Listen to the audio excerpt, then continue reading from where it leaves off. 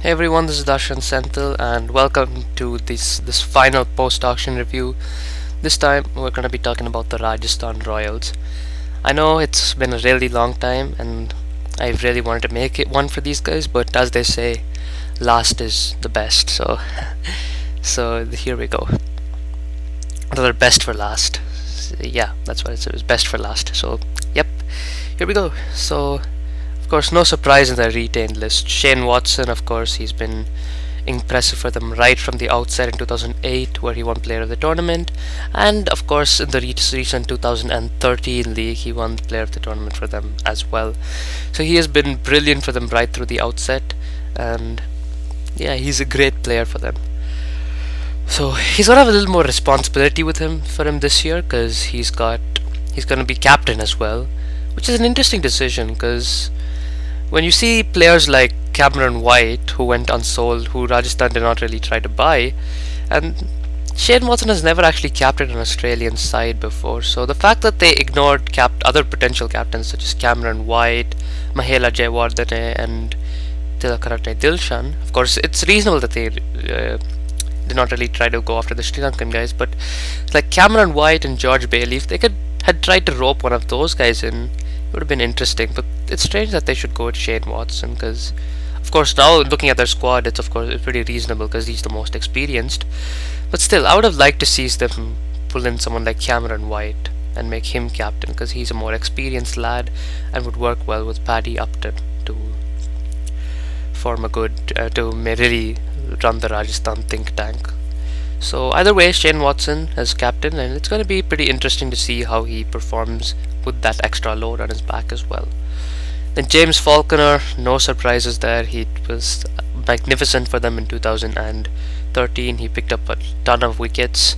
He even picked up 2 5-wicket hauls, both against the Sunrisers Hyderabad. He was pretty good for them even in their CLT20, although he was not quite as impressive, but he was still really good nonetheless. And of course, who can forget his heroics with the bat for Australia? He scored the fastest ever century for an Australian batsman in ODIs in Bangalore during his tour of during Australia's tour of India, and also he bowled pretty well there as well, and also struck a crucial. Who can forget his 60 score in Mohali to help Australia pull off a jailbreak against India, chasing down 300. He smashed Ishant Sharma for 30 in a single over. Nobody's gonna forget that anytime soon. So it was quite incredible knock from James Falconer. So he's really developing into this kind of all-rounder, like a second Shane Watson, as a lot of people like to call him. But he's still gonna need a little more time to develop his batting, and he also needs to keep his bowling up at the same time. So I'm looking forward to seeing him in this IPL, particularly after he's worked on his batting a little bit, become a little more reliable with the bat. So I'm looking forward to seeing him this year. Sanju Samson becomes the youngest crorepati in IPL history. He's just about 19 years old, I think, 19-20 years old, and he was the youngest player also to score a 50 in both IPL and Champions League history, as he did that in 2013. He made some really good knocks for the Rajasthan Royals.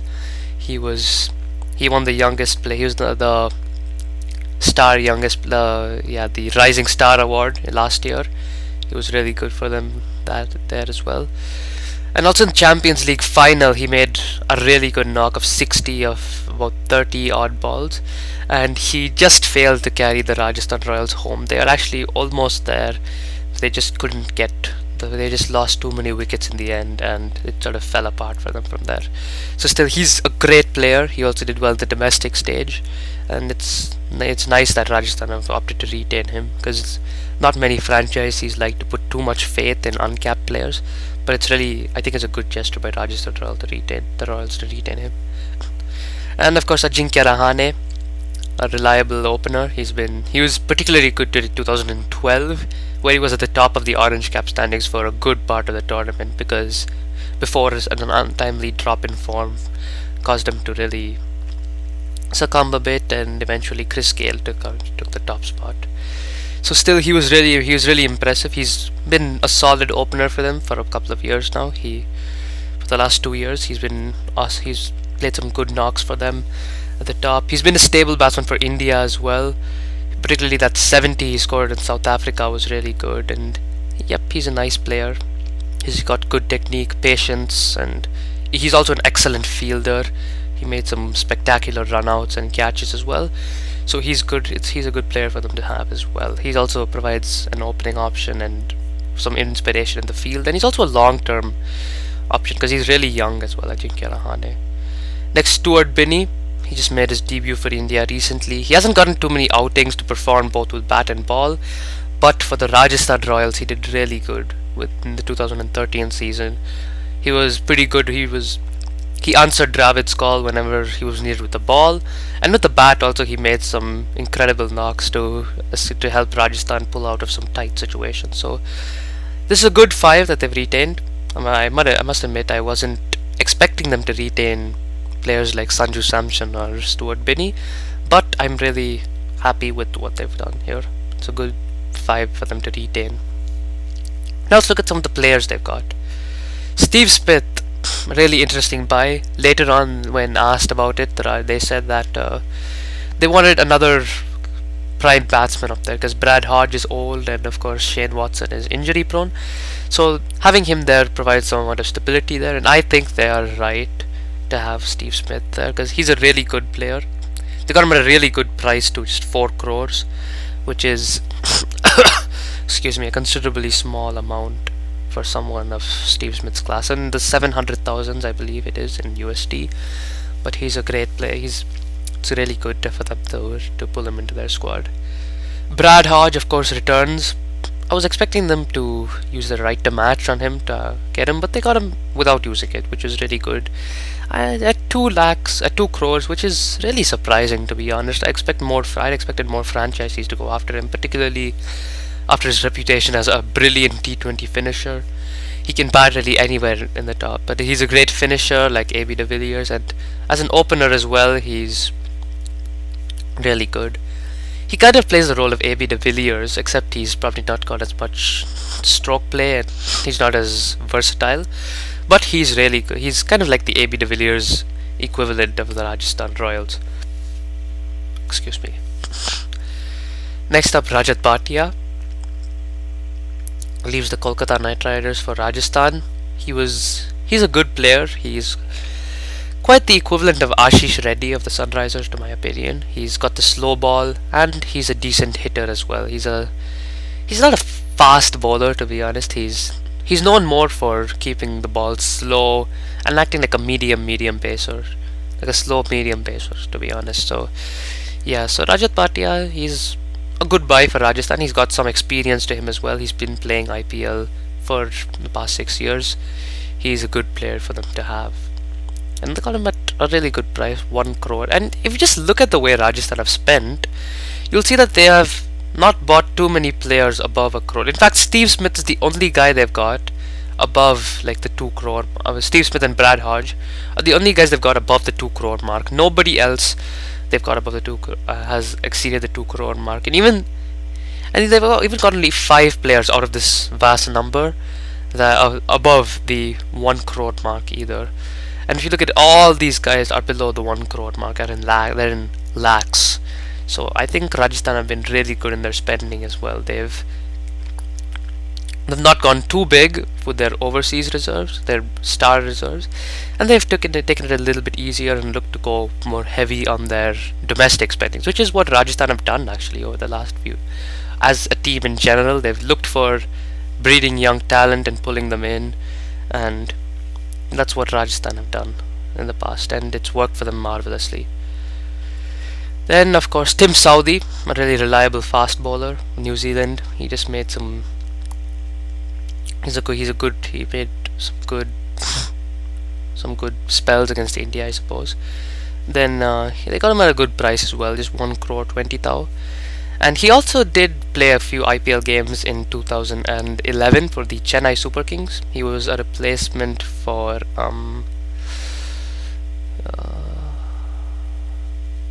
He was a replacement for Ben Hilfenhaus. Yes, he was a replacement for Ben Hilfenhaus, and he bowled a couple of good spells for Chennai. But of course, eventually he was sidelined as players like Michael Hussey returned. Michael Hussey and yeah, those kind of guys returned to the squad. And as a Dougie Bollinger, Michael Hussey, as they returned, eventually he was sidelined. So still a reliable fast bowler for Rajasthan to have at their side.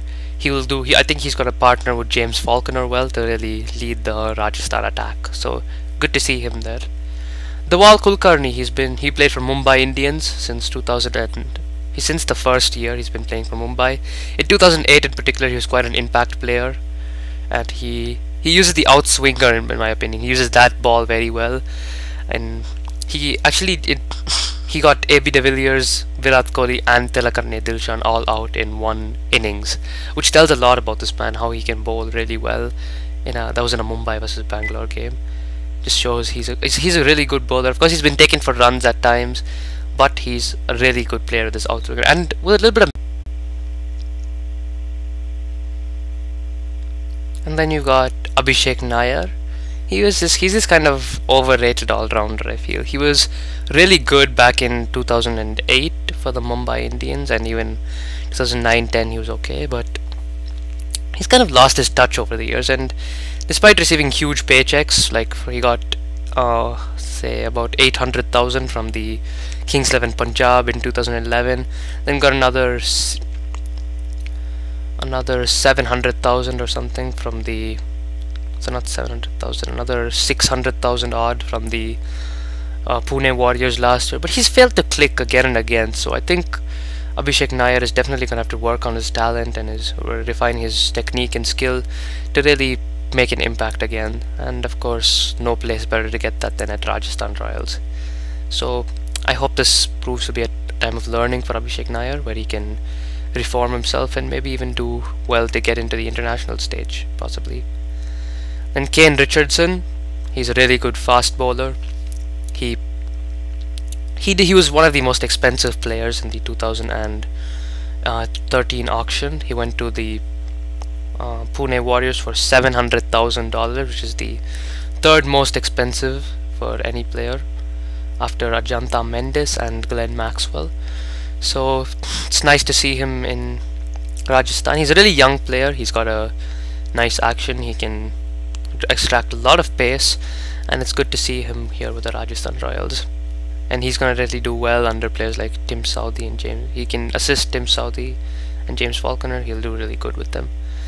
Then Ben Cutting, the Australian all-rounder. He's a good bowler, but he's also a really hard hitter. He made 42 of 25 balls against the Chennai Super Kings for the Brisbane Heat in last year's Champions League.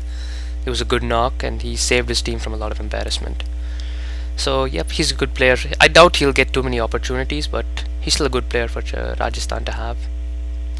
Then Karun Nair, he played for RCB last year, got 2 games, but he failed to do well in either of them. But he's still a really good batsman. He can score runs. He did well for Karnataka and the Ranji Trophy.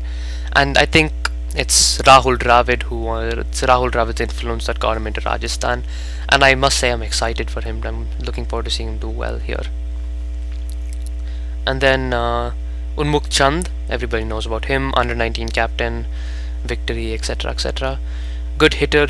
I'm looking forward to seeing him in Rajasthan. He's probably going to open the same role as he did for Delhi last year, except he's going to really be working with players like Rahul Dravid, and he'll do well in this front, I feel.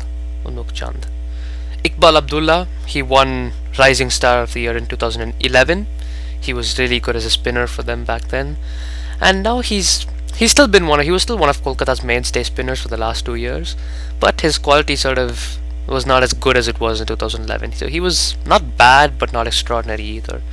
So it'll be nice to see him work in Rajasthan Royals, and maybe if he does well enough, he can even, who knows, make it to the international front. Particularly seeing how players like Ravichandran Ashwin are getting criticized for his not being able to be overly wicket taking and stuff. So who knows. Deepak Hooda, another uncapped player, good bowler. He made quite a mark recently. He's got him for 40 crore for 40 lakh. It's not a bad play. He's pretty expensive for an uncapped player, but still not bad at all. 40 lakh, it's not too bad. Then, actually wait, 40 lakh is not too expensive. Yeah, sorry, slip of the tongue. Then Dishant Yagnik will return to their squad. He was wicketkeeper last year. He played some good knocks for them, and even he's remembered for particularly carving Dale Steyn for a couple of boundaries in the last over of a match in 2012 between Rajasthan and Deccan Chargers to give his team a close win. It was a really close game, that one. Then Kevin Cooper, he returns to Rajasthan as well, his West Indies seamer. He's really good for them, a good death overs bowler. He's also a keen hitter and he's a good quick as well. So it's nice to see Kevin Cooper back in the squad. And Vikramjit Malik also made a mark for them last year. Both some good spells, both in the last phase of the IPL and in the Champions League as well. So it's nice to see him there. Ankit Sharma, again, he was a left-arm spinner for the Deccan Chargers / Sunrisers Hyderabad, and he was good in 2012, but he did not get too many opportunities in 2013. So, but it's nice. It'll be nice to see him come to Rajasthan. He was a pretty good spinner. He opened the bowling for the Deccan Chargers on a few occasions and was very successful. Then you've got some more uncapped players until you get to Praveen Tambe, who's also uncapped, but still who can forget his show in the Champions League 2013. He bowled with an economy of around 4 and just could not stop taking wickets. He was just like incredible. He was so good, and he just failed to win them the league. He was really good in the final as well, when all his teammates were going in the 9s and 10s per over. He was somewhere around 3.25, but he was incredible with the ball, Praveen Tambe, and hopefully he will carry his Champions League form into the IPL as well. So now that we've talked about their 11 enough, let's put about their players enough. Let's put them into in 11. So my guess is that Rahane is going to open, of course, and he's probably going to open with I'm not sure. Let's see. Yeah, he's probably going to open with Chand. It's an option for them. Then Shane Watson can play at 3.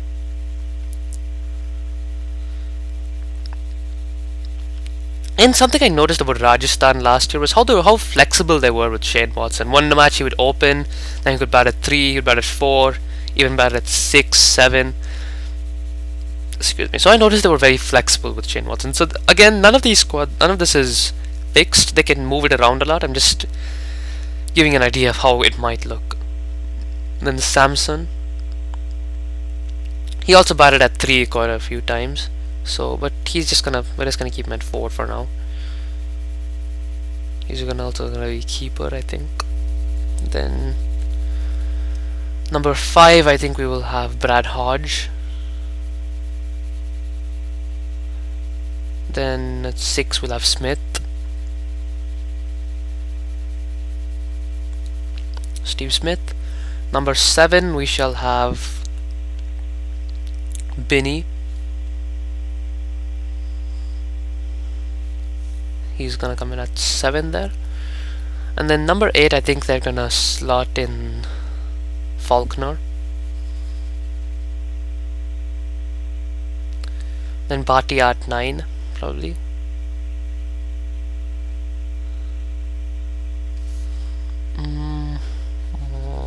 And then let's see, they've used I think they've 1, 2, 3, 4, so the overseas cap is done, so they can't put in any more overseas players. Then let's see, probably Iqbal Abdullah. I'm just going to put Iki in the KKR duo, Bhatia, Iqbal Abdullah. And then probably they need, yeah, Vikramjit Malik probably.